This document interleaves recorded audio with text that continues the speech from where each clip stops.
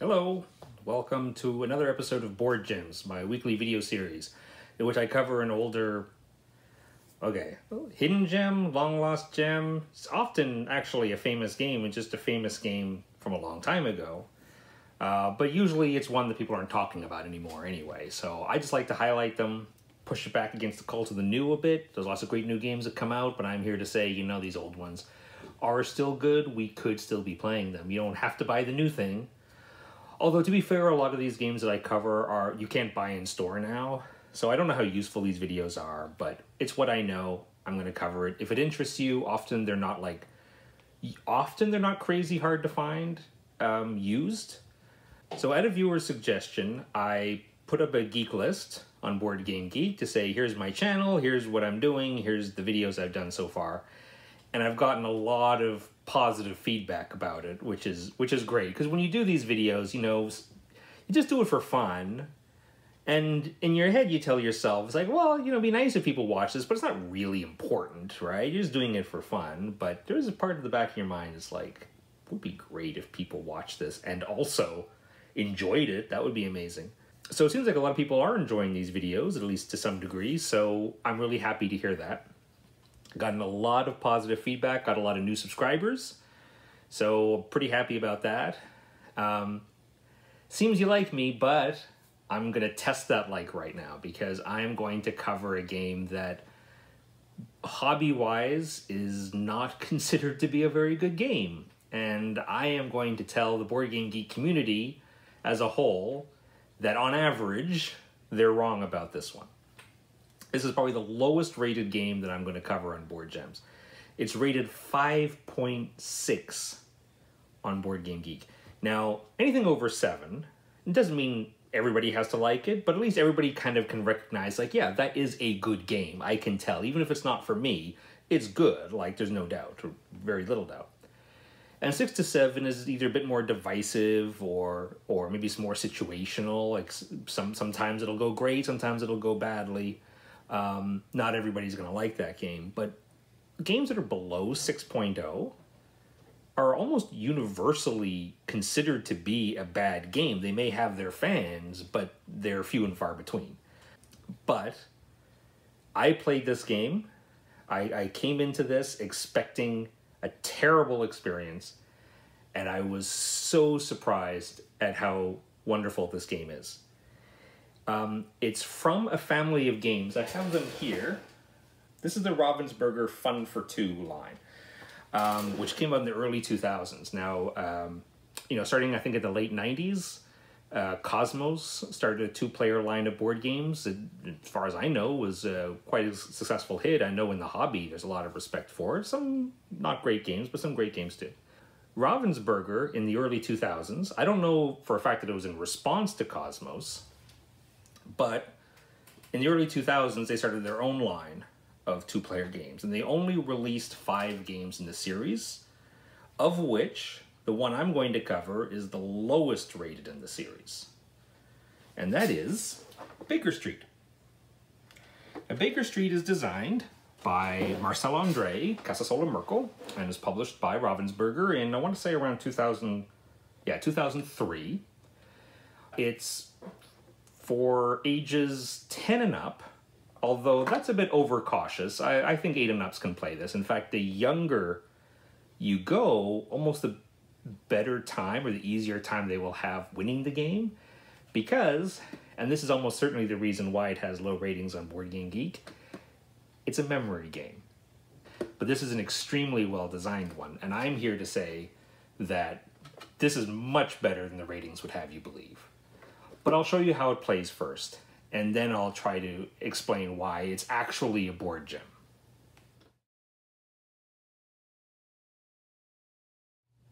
To set up the game, you're going to get the 3 decks of cards. One deck is for each of the 2 players, and the third deck are the clues. They're just letters. But, you know, A for apple, D for dagger, that works. C for...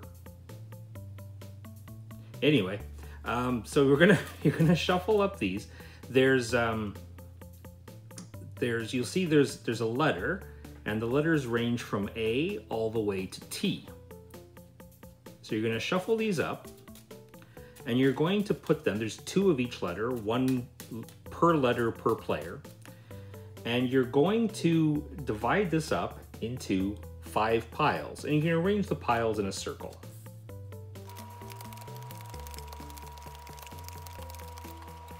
Each player is going to shuffle up their deck of cards. Now the cards mostly have just values ranging from 0 to 5. There's also a couple of special abilities which I'll explain later. There's 3 of them, but just shuffle these up and give each player a hand of 3 cards. The game takes place over a number of rounds, and during the rounds you're trying to get these clues. In particular, you're trying to get a sequence of 7 clues. So it can be A through G, or it could be B through H, and so on. Just any combination of at least 7 letters, all in order. Now, each round, generally speaking, only 1 player is going to be able to go into a pile and search for a particular letter. And that's the result of an interesting kind of bluffing game. The start player will take any one of their 3 cards and place it next to one of the piles. Draw a replacement and then call out a number. And that number is an estimate. You are guessing that the sum of all 6 cards that are currently in the player's hands is at least this amount. It could be greater, that's fine, but it has to be at least this amount.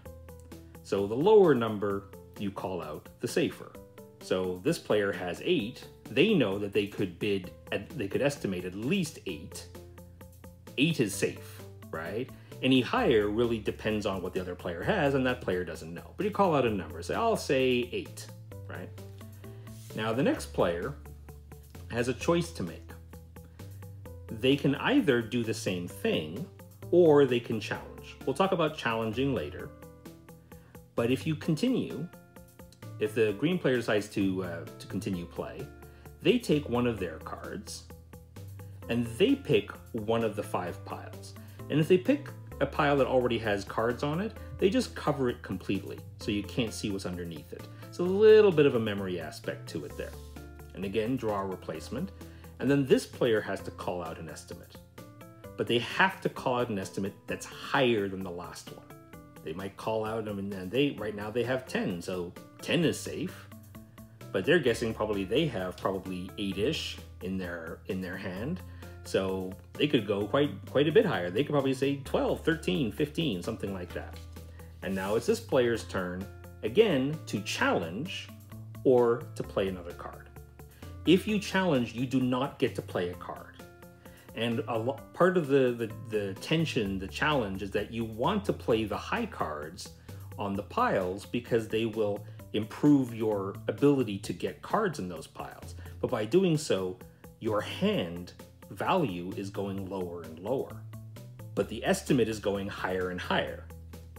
At one point, one player is going to challenge. When they challenge, they don't get to play a card that turn. They just say, oh, there's no way there's 21, right? The other player gets 21.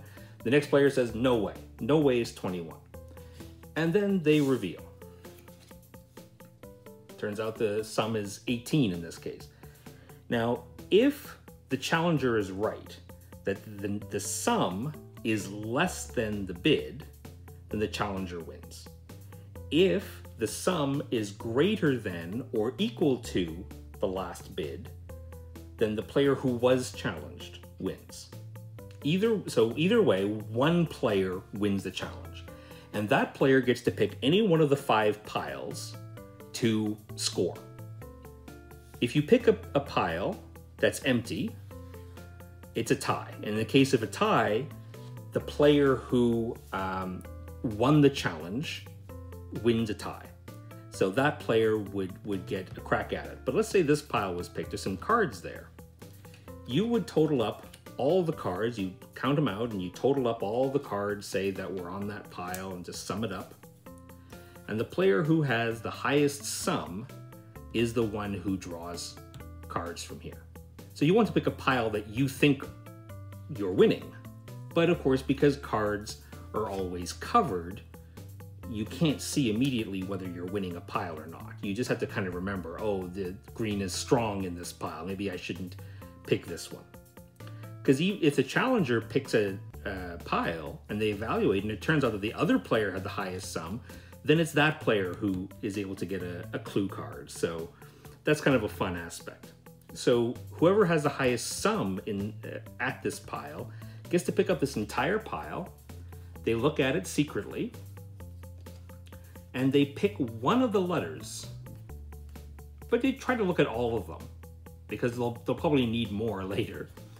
So they have a look and they decide, okay, J, K, L, M. You know what? I'm gonna take this one. They don't have to tell the other player what's in it, and they just keep that face down in front of them. If after you collect a card, you have a sequence of 7, you win the game. Now these cards go away. Any other piles that are still here remain there for the next round. And starting with the next round, these players will discard their hands of cards, draw a new hand of 3 cards, and start the next round just like that. If the decks are empty, of course you'll reshuffle your discards. Now there's some special cards. This is a ×2. What that means is that when you evaluate this pile, if a player has a ×2 card in that pile, their score is doubled. So it doesn't matter if there's more than one ×2. So right now red has 3, green has 10. And if it looked like this, green would have 16. So a ×2 will double it. A stop sign, a hand like this, means don't evaluate further. Stop evaluating now. So if it looked like this, if the pile looked like this, and this pile was picked, okay, we evaluate, red 1, red 2, green 2, stop. That one stays there for the next round, but you only evaluate these. In this case, it's red 3, green 2, red would win. That's what the stop does. And the last one is an arrow. If when you're evaluating a pile, one of the cards played has an arrow, that means you won't just evaluate that pile, you will also evaluate the next pile in clockwise order. And whoever has the biggest total there is going to draw a clue card. And it could be the same player or it could be the other player. And if that has an arrow, then you're going to do this one. It's possible there's lots of arrows, it's possible to do all of them and actually keep going, although I haven't seen it myself. Again, any cards that are evaluated go away. But any cards under a stop sign, for example, under a stop symbol, remain there. So if there are any cards under there, they stay there too.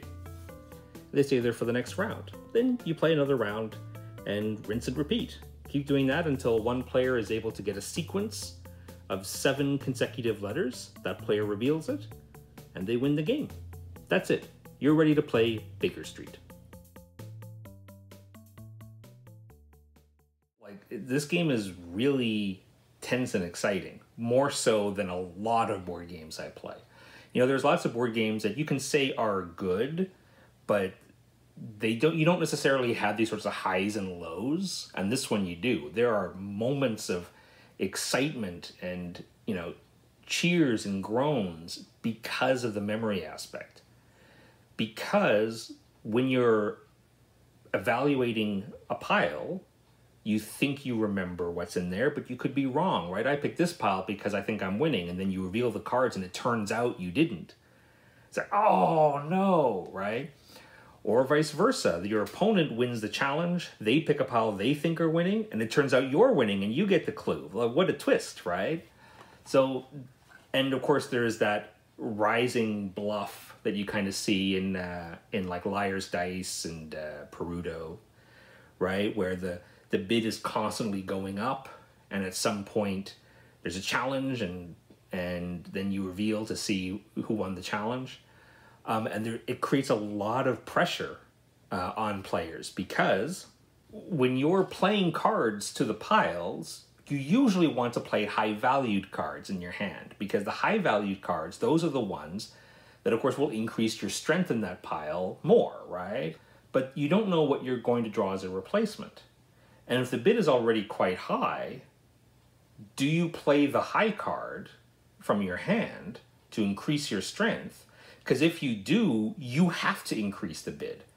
And you're committed to increasing that bid before you draw your next card and seeing what that is. And what if you draw that and it's like a really low valued card? You still got to be poker faced about it. You still got to increase the bid, right? So it really has that sort of a little bit of a mind game in there too. So that it has all that in this tiny little package, tiny little game, simple rules. And so that actually makes this game quite unique. I haven't played another game quite like it. Even if you count memory games like Mamma Mia and stuff, this is a much different game because it kind of combines the memory aspect also with that bluffing in the first part of the round, which really makes it a really tense experience. I was so pleasantly surprised at this game. I mean, it's definitely better than what the ratings on Board Game Geek would have you believe. You might be thinking, well, okay, if somebody has a better memory than the other, they're probably going to win, right? Well, I can confirm, because I usually play this game with my son. My son, of course, has a much better memory than I do. Generally, kids have better memories than adults. But I do win my fair share of this game. So it's not just about the memory. And I know that there are some hobbyists who take games really seriously. Don't get me wrong, okay? Games are serious business. I don't think the designer or the publisher had an expectation that everybody would try to memorize like every single card in every single pile. Then when you're looking at the clue cards, you memorize the 8 cards in that pile. I don't think that's the intention. I think in a lot of cases where there's memory, the expectation is that you will not remember exactly what's been played where, but you'll just have a feeling, right?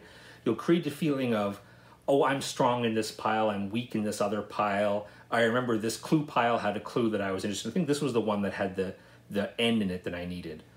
And you might be wrong. And that makes for kind of a fun, exciting experience when you expect to be wrong and it turns out you're right, or vice versa, right? Surprises in a game. That's not a bad thing usually. Yes, if one person really tried hard to memorize everything and they were good at it, they would have an advantage. But if you just play this casually, which I think is the intention of the designer and publisher, you just have that sense of, you know, where you're strong, where you're weak, and let the excitement come when you finally evaluate and see whether you are right or wrong. I don't know about you, but when I see Sherlock Holmes on a box or something that's very, you know, obviously meant to evoke Sherlock Holmes, I'm expecting a bit of a deduction game, right? Maybe I'm trying to puzzle something out even. And that's not the case here. There's no deduction, there's no real puzzling. I think they chose that setting because you're using your brain, right? A, to try to remember things, but also the mind game you're playing with the other player. I wouldn't like it as an abstract game. I like that it has a setting, but the setting doesn't matter, okay? Even if you're a Sherlock Holmes fan, playing this game doesn't mean you'll like it because you like Sherlock Holmes. It's the light glazing of a theme. As is usual for these board gems, I don't know how useful these videos are because you can't buy this in stores anymore. I mean, this game is 17 years old. But because of its low rating on Board Game Geek, it's possible you can probably find a copy used. You know, the people who have it, maybe they're not so much fans of it, right? Especially with a low rating. So, you know, if it interests you and you happen to stumble upon a copy on auction or in a math trade or just see somebody willing to trade it away, if the game sounds interesting, consider it. I have the whole set. I pretty much like all the games in the series, so I was really pleasantly surprised with Bakerstreet. Definitely a board gem for me. Thanks for watching. Remember, older games like Bakerstreet don't stop being good, that's assuming they were good to begin with, just because new games come out. Take care.